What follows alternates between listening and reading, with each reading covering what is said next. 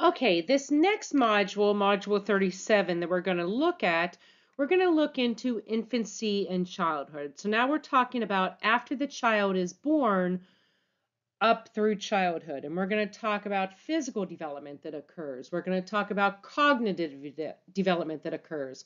We're going to talk about social development that occurs, some sensory development that occurs. So this is quite a long module. So just hang in there. It's probably the longest module out of this chapter. Maybe the longest module of what we've done so far in all the chapters we've talked about. All right, so 3 questions we are going to answer in this module. 1, what are the major competencies of newborns? The major competencies of newborns. The second question, what are the milestones of both physical and social development that children go through from the time they are born through childhood? And then the third question is, how does cognitive development proceed during childhood? So we're going to talk about physical, social, and cognitive development.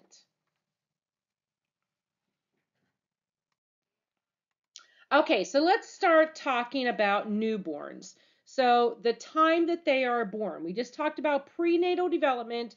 Now we're going to talk about infancy. A neonate is a newborn child. That's what they are called, neonates. And there are various factors in the neonate's strange appearance.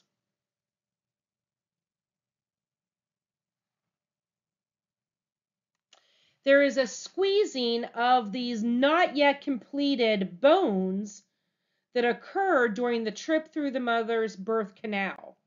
So the bones are not yet completed, and yet they're having to squeeze through this birth canal. And so that can give this very strange appearance when the infant is first born.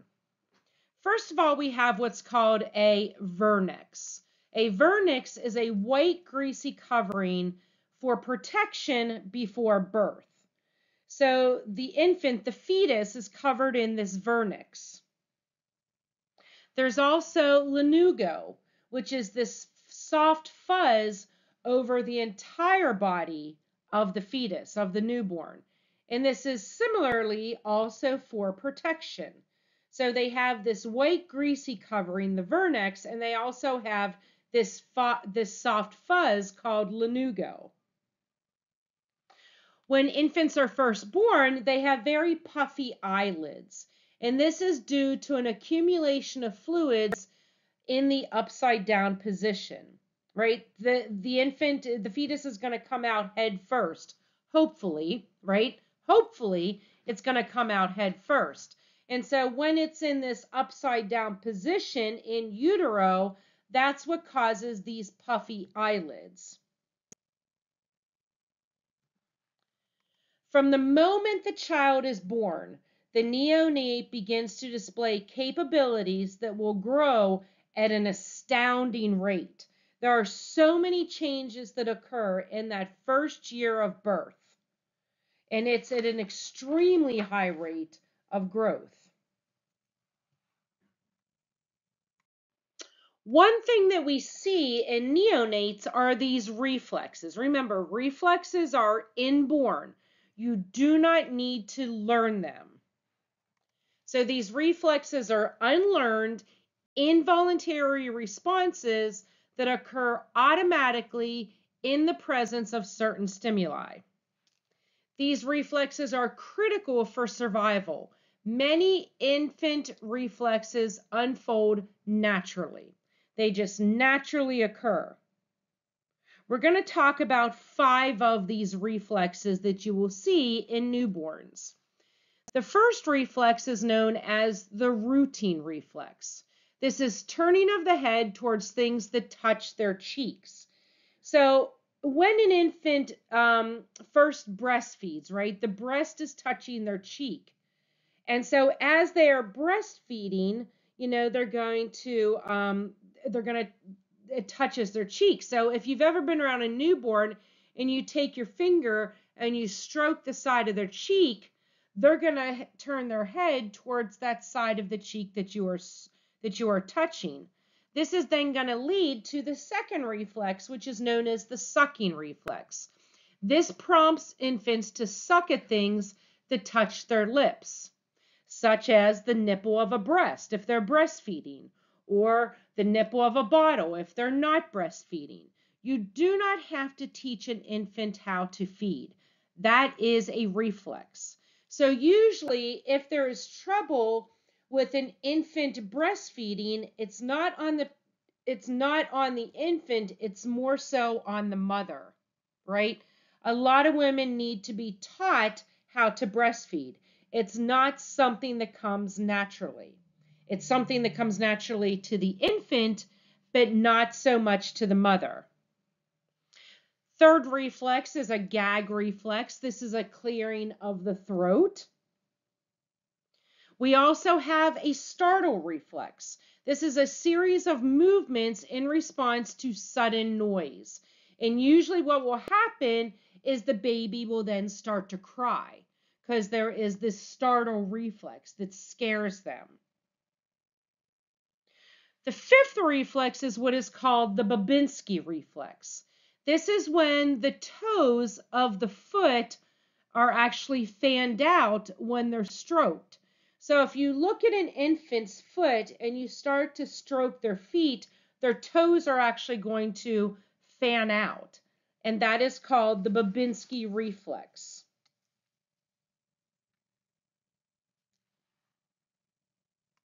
Now, this slide you can find at the top of page 385.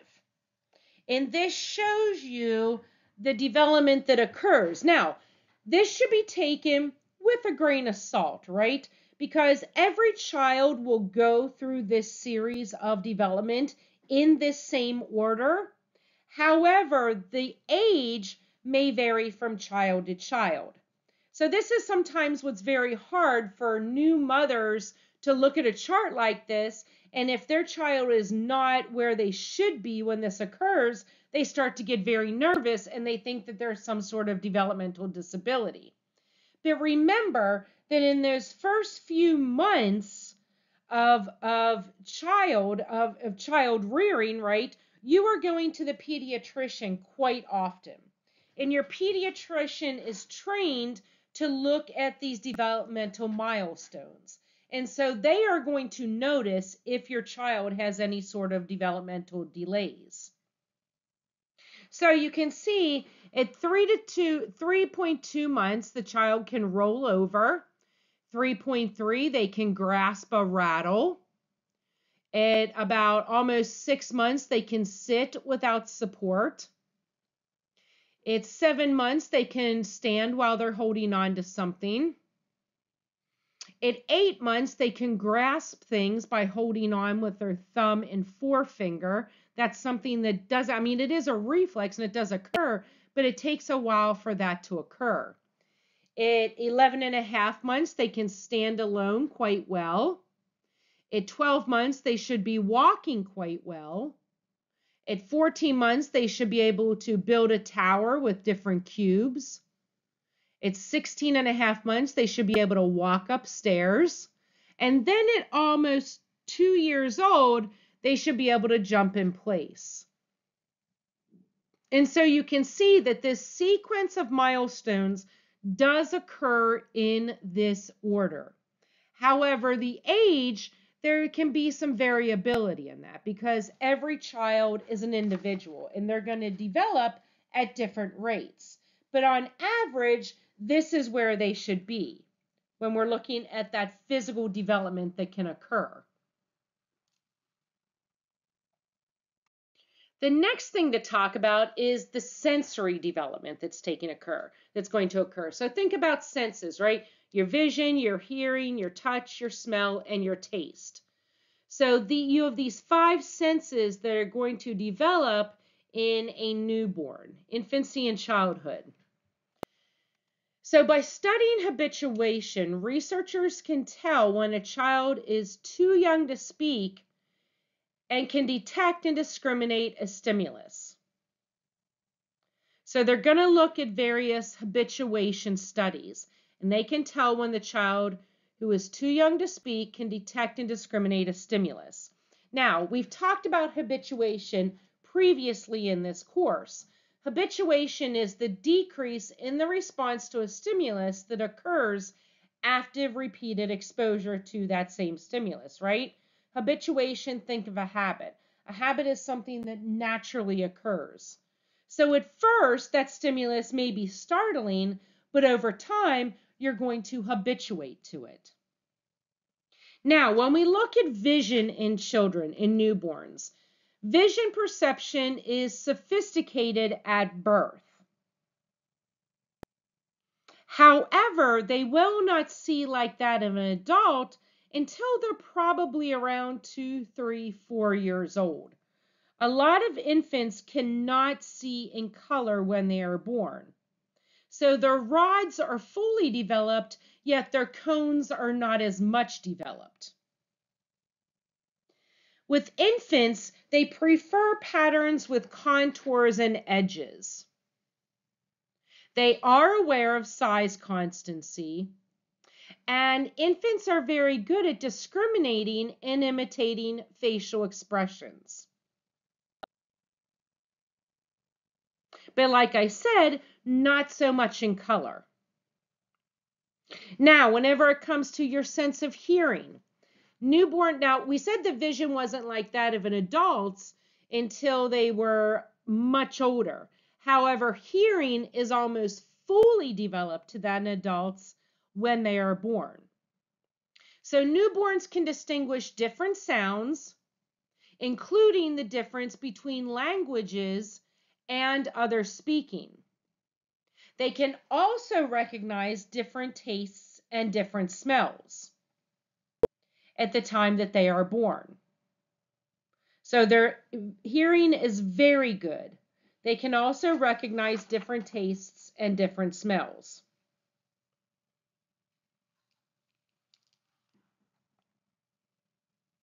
Now, previously, I think on that chart, I called that physical development, and I should have said motor development in that chart from the time when they were rolling over to pulling themselves up to stand, to standing, to walking, to jumping, so on and so forth.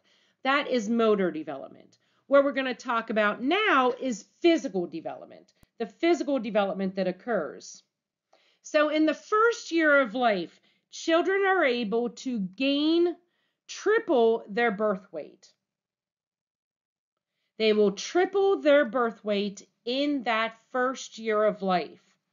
They will also increase their height by half.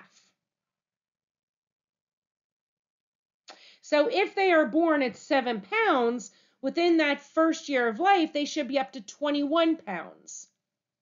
And then if they're born at 24 inches, right, you can add about, 12 more inches onto that, so on and so forth. From age 3 to about the beginning of adolescence, their growth averages about 5 pounds and 3 inches per year.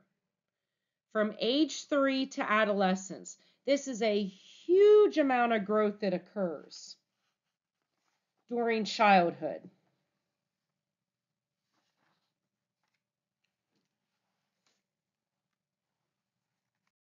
This next slide, you can see at the top of page 389 in your textbook. And it says, as development progresses, the size of the head relative to the rest of the body decreases until the individual reaches adulthood. So you can see newborns, their head is, extraordinarily large to the rest of their body. And then as they develop, their head is going to, not grow as much, but their body's going to grow. So they're going to grow into their head size, I guess you could say, right? So here you have newborns, you have 3 years old, 6 years old, 12 years old, and then 25 years old. That their head is actually, the size of their head relative to the rest of their body decreases in its size. So it's not that the head is decreasing, it's just that it's becoming more relative and normal to the size of the rest of the body.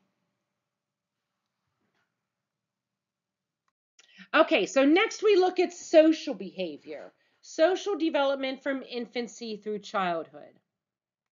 The first thing that we see is this sense of attachment.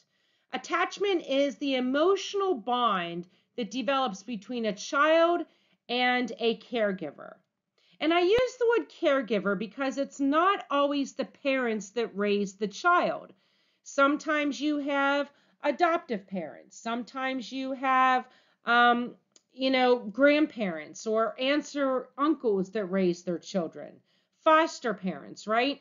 But attachment is that positive bond between the child and the caregiver. Konrad Lorenz was one of the well-known researchers who studied attachment, and he did this with goslings, baby geese. If you Google Konrad Lorenz, you'll probably see a famous picture that shows Konrad Lorenz walking across this lawn, and there are all these little goslings following him. What he did in this research is he removed the mother goose at the time the goslings were born. And he started to care for the goslings. Well, the goslings formed this positive attachment to Konrad Lorenz as though he was their mother. And so they would follow him around everywhere. Now, this attachment and what we have with these goslings following Konrad Lorenz, we call that imprinting behavior. That is behavior that takes place during a very critical period, and it involves the attachment to the first moving object that is observed. So when the goslings were born, Konrad Lorenz removed the mother goose, and the first thing those goslings saw was Konrad Lorenz. And so they attached and they imprinted on him.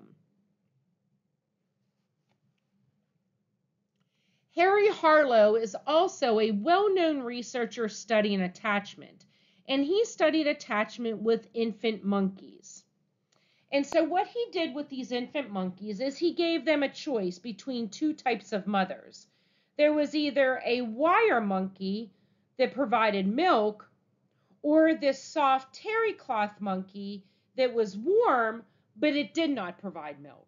Okay, so you have these two monkeys, so to speak. One was a wire monkey that provided nourishment, so it provided a bottle of milk. The other monkey was a cloth monkey, so it provided warmth, but no milk. And so what Harlow wanted to do is he wanted to see which of these mothers the infant monkeys would attach an imprint on. And what he found, that the milk alone monkey was not enough to create attachment. It was that cloth covered monkey that the infants attached to.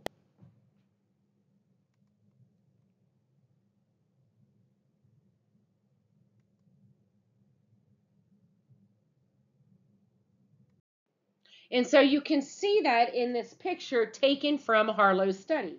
And this is at the bottom of page 389. Here you have your two mothers, right? You have your wire mother, which provided milk through this bottle, and then you have your cloth-covered mother, which provided warmth. And as you can see, the infant monkeys wanted to spend more time with the cloth mother. Even though she was not providing nourishment, the monkeys wanted to attach an imprint on that cloth mother.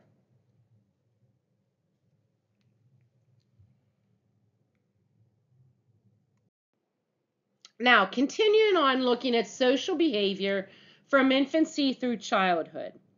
Very well-known researcher Mary Ainsworth. She conducted research looking at a method of measuring attachment. And she had what was called this Ainsworth strange situation scenario. This was a sequence of events involving a child and typically the child's mother.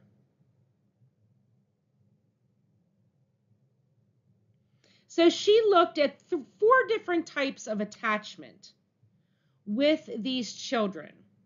So the mother was in the laboratory with the child, right? and there would be a stranger that walked in. When the stranger walked in, the mother left. And now the infant was alone with the stranger. At some point in time, the mother walked back into the room. And now what Ainsworth wanted to see is how that infant behaved when the mother walked back into the room. So this was the sequence of events that she used to measure attachment. And so one of those is secure attachment. So securely attached children employ the mother as this home base from which they can explore. When she leaves, they are very distressed. However, when she returns, they go to her and they are extremely happy to see her. That shows secure attachment. When the mother is gone, they are very upset. When the mother returns, they want to run up to her. Okay, you also have 3 other types of kind of insecure attachment. And they talk about these at the top of page 390. You have avoidant children. This is where the children do not cry when the mother leaves the room. And when the mother returns, they tend to avoid her as if they were indifferent to her. So that is avoidant insecure attachment. The second type of insecure attachment is ambivalent insecure attachment or ambivalent children. So this is where children display anxiety before their mother leaves the room. And when the mother returns, so when the mother leaves, they may be separated and upset. So when the mother returns, they seek close contact, but simultaneously they hit and kick her. So they're upset whenever she leaves, but whenever she returns, they do approach her, but they're very upset at her. Now, the third type that you will see of insecure attachment is disorganized and disoriented children. These children show inconsistent and often contradictory behavior. So when the mother returns, they may approach her, but they're going to do so with a very slow going towards her, and they're going to avoid eye contact. With this third type, this disorganized, disoriented, you see this a lot in cases of child abuse. So when the caregiver returns, the mother or father returns, they will approach them because they know that's what they're supposed to do, but they do so in a very slow manner and they avoid eye contact.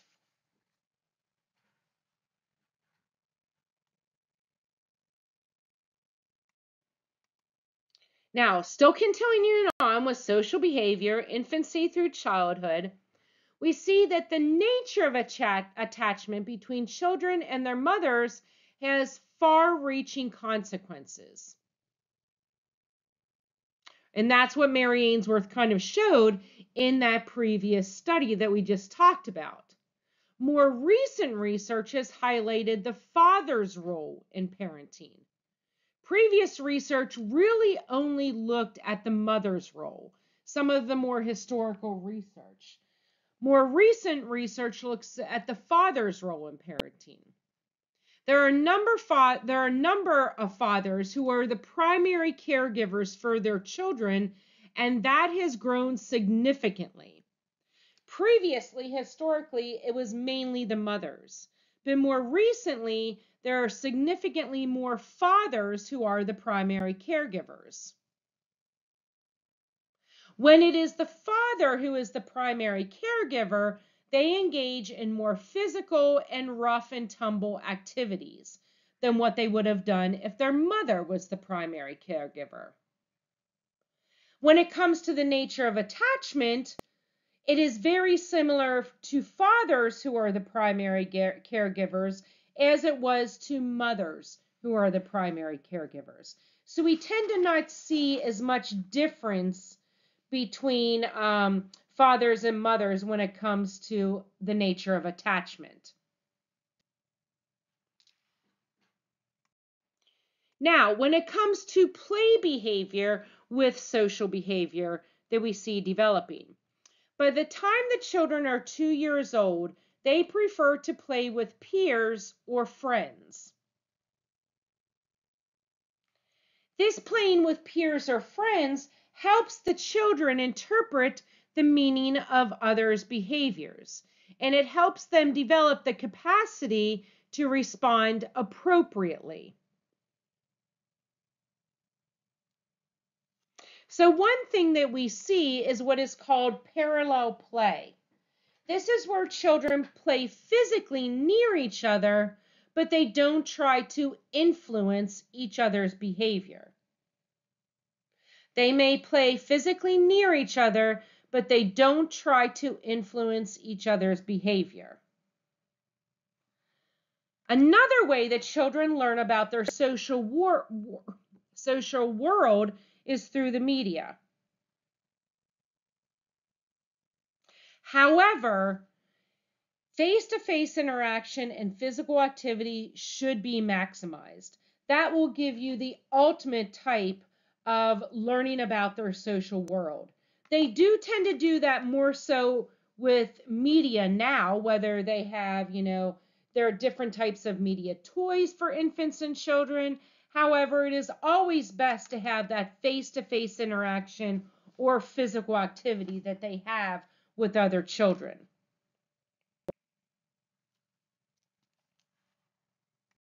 In today's world, it's not always likely that children will be raised in the home until they start kindergarten, right? There are many children who are raised, so to speak, outside of the home. And what we call that is childcare outside of the home. The main question we have is, do childcare arrangements outside the home benefit children's development? In the cases of high quality child care centers, this can positively impact the child. What research has found is that children in child care are more considerate and sociable than other children, and they interact more positively with teachers. They may also regulate their behavior more effectively than children who have child care inside the home. For many children where their home environment is a very poor or disadvantaged home environment, going to a child care center for those children can lead to more intellectually stimulating environments than what they may have in their home environment. So these scenarios show us with high quality child care centers, it can actually benefit them going into child care. However, low quality child care centers provide little or no gain, and they may actually hinder development in children. So it really depends on the type of child care center there is on whether or not child care outside of the home is beneficial to those children.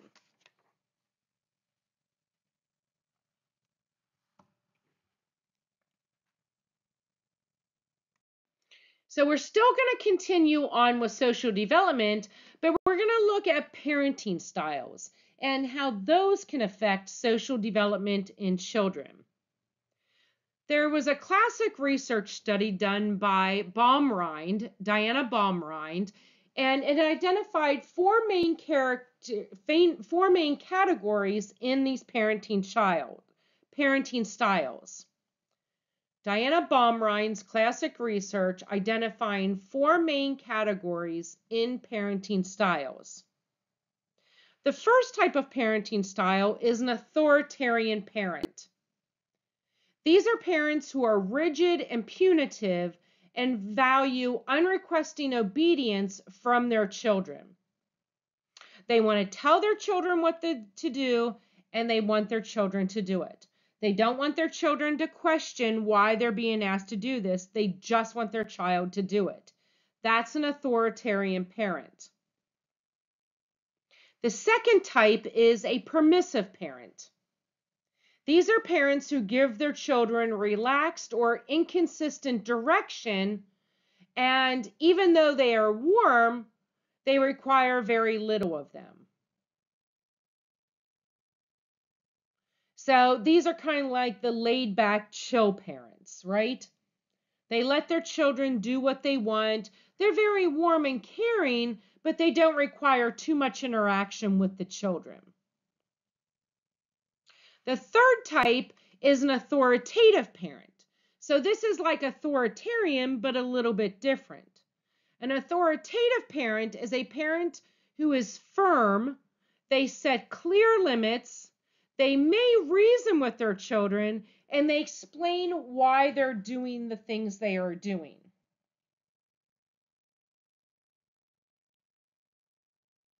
And then the fourth type of parenting style is the uninvolved parent.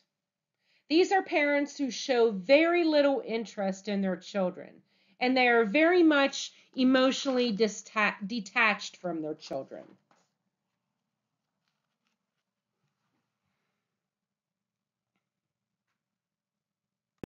Now, this slide you can find in your book, and this is at the top of page 393. And this table is just a summarization of those four parenting styles. So it'll give the parenting style: authoritarian, permissive, authoritative, or uninvolved. It's going to show the behavior the parent shows, and then the type of behavior that you will see in the child. So the parenting style will lead to a certain type of behavior in children. And that's what this third column in this table shows.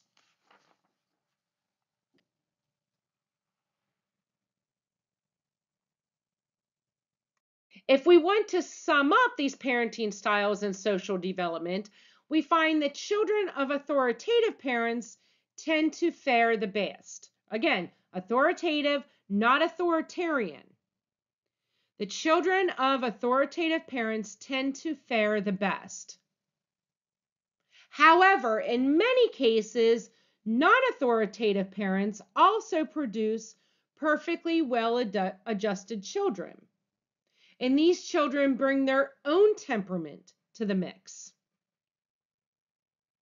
When we discuss temperament, we're talking about this basic inborn characteristic, way of responding, and behavioral style. That is what we mean by temperament of a child. Now, because children are also individualized and different from each other, they vary considerably in their degree of resilience. When we talk about this word resilience, what we mean is it is the child's ability to overcome circumstances that place the children at high risk for psychological or even physical harm.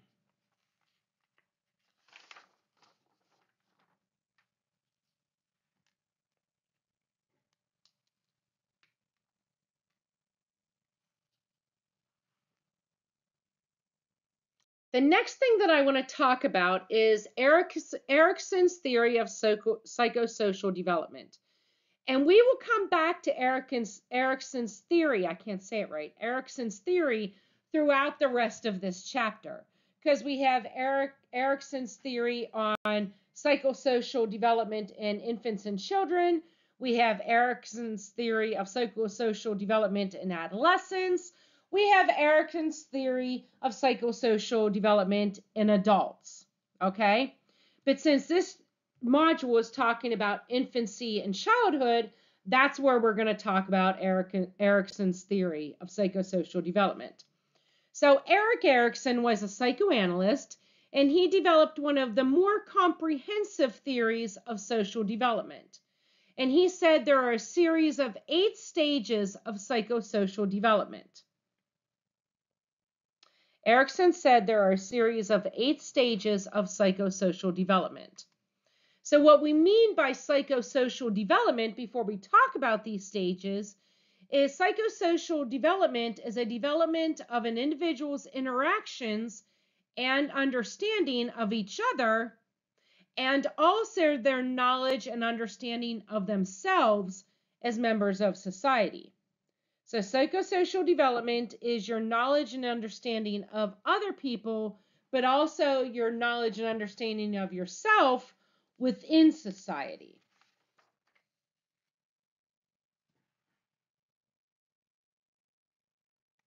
Okay, so let's talk about Erikson's theory of psychosocial development in infancy and childhood.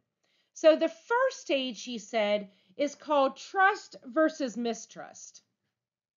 And this is where infants between birth to age 1.5 develop feelings of trust, or they have this lack of trust.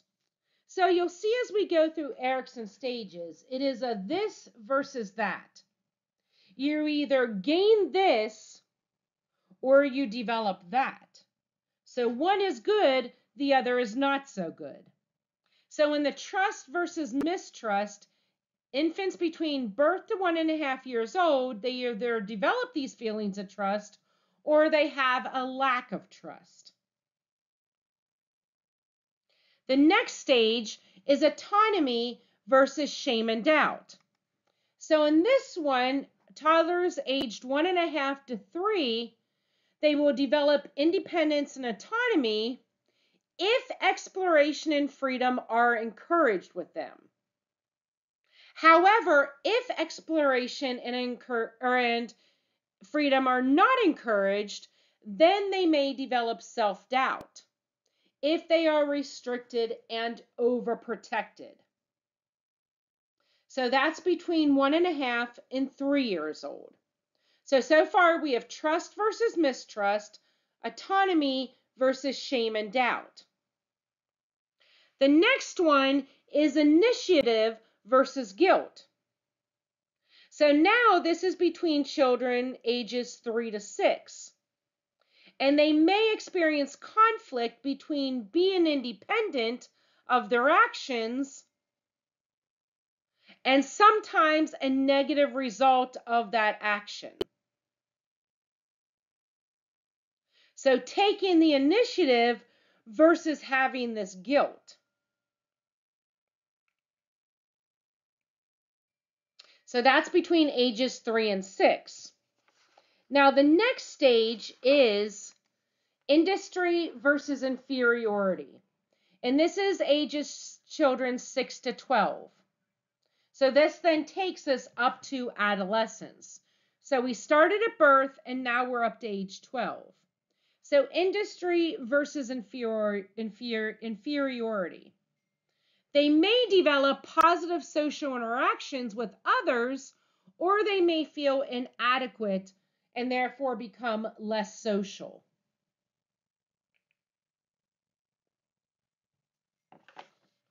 So here we have Erikson's first 4 stages, starting at birth and going through 12 years old. We'll come back to Erikson again with adolescence and then with adulthood. But these are the first 4.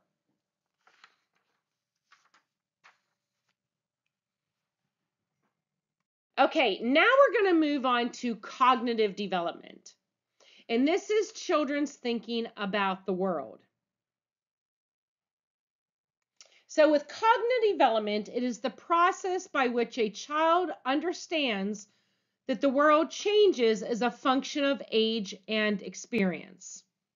The process by which a child's understanding of the world changes as a function of both age and experience. And there has been no one more impactful in understanding cognitive development than Jean Piaget. He is one of the leading researchers historically and even still today when it comes to childhood cognitive development. He suggested that children go through a series of 4 stages in a very fixed order. And we're going to talk about these in just a moment. They go through these 4 stages of cognitive development.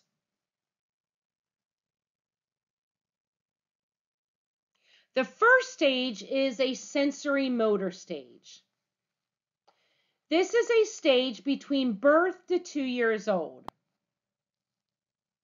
And the child has little competence in representing the environment, and they do this by using images, language, or other symbols. They have little competence in representing the environment by using images, language, or symbols, because they may not have those yet. So in this sensory motor stage, these children lack what is known as object permanence. They have not yet developed object permanence. Object permanence is this awareness that even though you can't see something, it doesn't mean that it doesn't exist. So objects or people continue to exist even if they are out of sight. So when a child is in this sensory motor stage, if their caregiver is playing on the floor with them in the living room and they leave to go to the kitchen and they're out of that infant's sight, that infant may start to cry because they don't realize that the caregiver just went to the kitchen. Now, that is, they lack object permanence. That is birth to 2 years old. Now, the next stage is from 2 years old to 7 years old, and this is known as the preoperational stage. The main characterization of the preoperational stage is language development. Remember, that's what was lacking in the the sensory motor stage, the one we just talked about.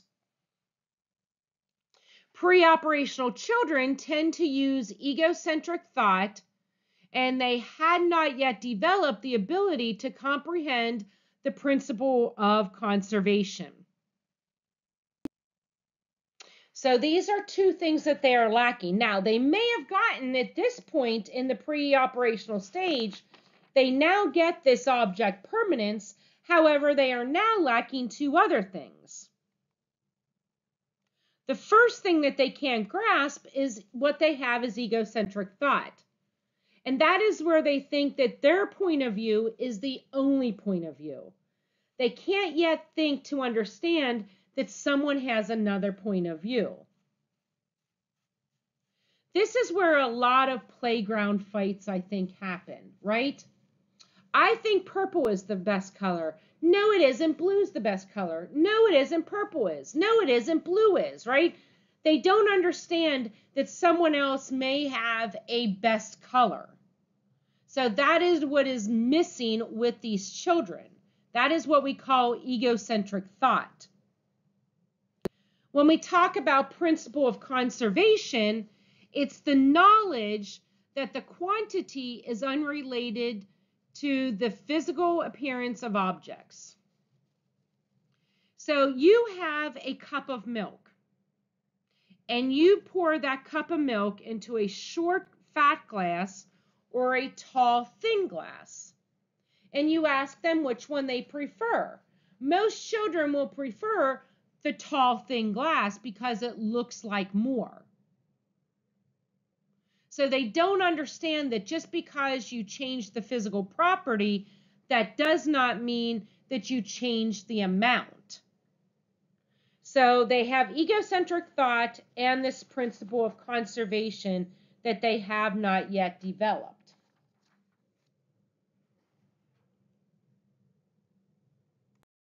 So this slide is taken from your book, and you can find this slide at the top of page 397.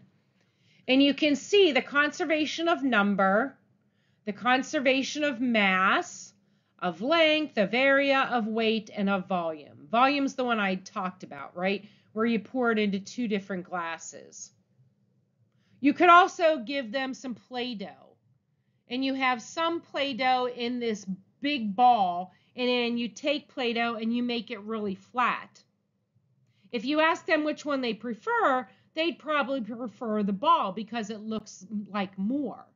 It's still the same amount, but they have not yet grasped that.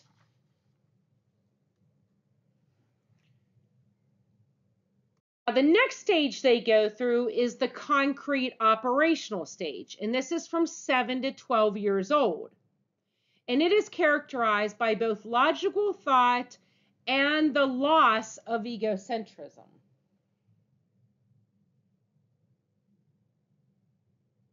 So now they can think of logic, and they have lost that egocentrism that they previously had. However, their thinking is still largely bound to concrete, physical aspects of the world. They have to see it to understand it. Still at this concrete operational stage. The last stage of Piaget's cognitive development is the formal operational stage. And this is the period from about 12 years old into adulthood. And this is now characterized by abstract thinking.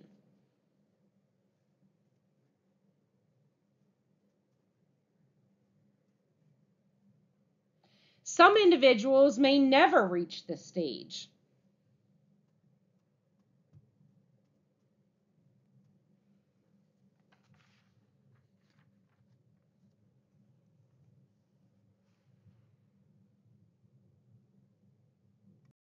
This is a table, figure 8, that you can find in your textbook. Oh, I thought I had it in the textbook. Yes, it is. This is at the top of page 396. And there's a picture of Jean Piaget there also. But it just breaks down the 4 cognitive stages, the various ages that you can find within those stages, and in the major characteristics of those stages.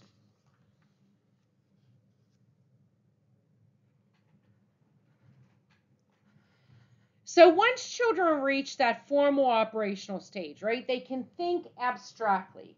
So they can think mentally. That's now leading into this next area, which is information processing. And this is charting children's mental programs. So information processing is the way in which people take in information, they use the information, and they store the information. So this sounds very similar to what we were talking about when we were talking about memory in the cognitive chapter. It's the way they take in, use, and store information. There are several significant changes that occur in children's information processing capabilities. And we have 3 different ones to discuss. One is it increases in the speed of processing. As children age, they get better at processing information. The second one, as children age, there are dramatic improvements in their memory.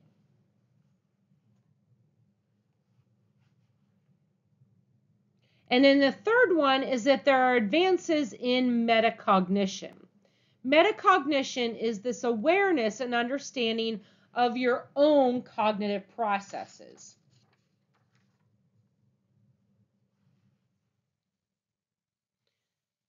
So information processing, how you take in, use, and store information, and there are significant changes. There's an increase in the speed of processing, there's a dramatic improvement to their memory, and there are advances in metacognition.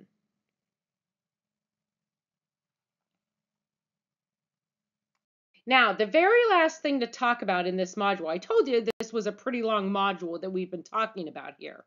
But the very last slide is Vygotsky's view of cognitive development. And this is where we're considering culture when we're talking about our cognitive development. So according to the developmental psychologist Lev Vygotsky, Cognitive development occurs as a consequence of the social interactions that we have with other individuals. Cognitive development occurs as a consequence of social interactions. So children work with others to jointly solve their problems. Children work with others to jointly solve their problems. We also have what is called the ZPD, or the Zone of Proximal Development. The ZPD is the gap between what children already are able to accomplish on their own and what they're not quite capable of doing on their own yet.